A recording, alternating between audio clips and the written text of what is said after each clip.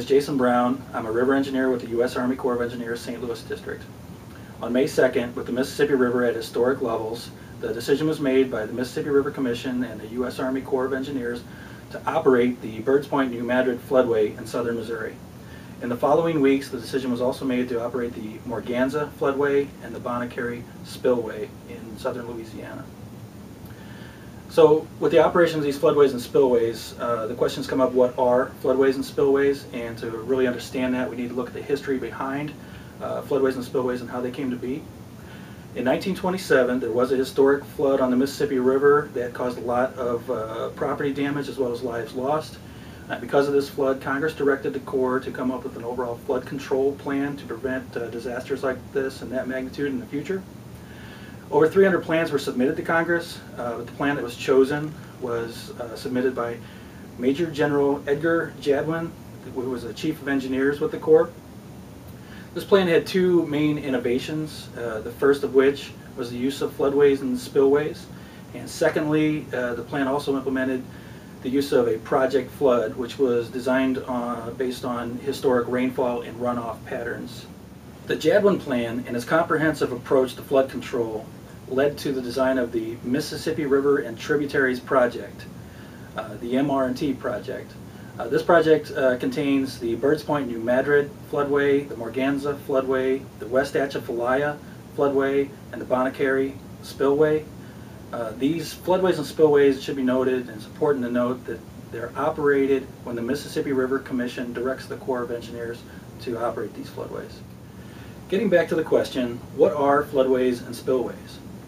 Floodways and spillways are a natural floodplain with a controlled opening to allow excess water to flow past critical reaches of the Mississippi River. The Corps operates the Mrt floodways and spillways, but there's other floodways and spillways along the watershed. Behind me, I have an example of a typical floodway on the Mississippi River. In blue, you see the Mississippi River channel on the outside edge of the floodway, which is drawn in green. And like I mentioned before, the Mississippi River Commission directs the Corps of Engineers to operate these floodways at predetermined river stages.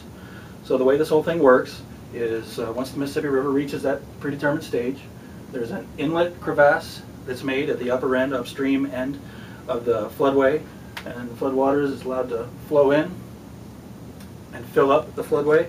And allowing this water to get in to the floodway and taking that volume of water away from the river in this critical reach brings down the river stages and reduces the pressure on the levee system adjacent to this floodway.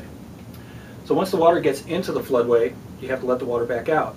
So the Corps of Engineers, again according to a predetermined plan, will open the downstream end of the floodway at one or more locations to let the water back out. Okay, as I stated before, the floodways and spillways in the Mrt system are only operated as needed. The Birds Point New Madrid floodway has only been operated one other time before this year, and that was during the flood of 1937. The Morganza floodway has also only been operated one other time, in the flood of 1973, and the Bonacary spillway has been operated a total of 9 times, with the most recent event in 2008. Okay, in summary, again, I think it's again important to note that the Corps of Engineers only uses these floodways and spillways as they're needed. And again, the floodways and spillways are using the natural floodplain in a controlled way to reduce the pressure on the overall levee system, and reducing the pressure on the levee system ultimately reduces the risk of a massive flood in the future.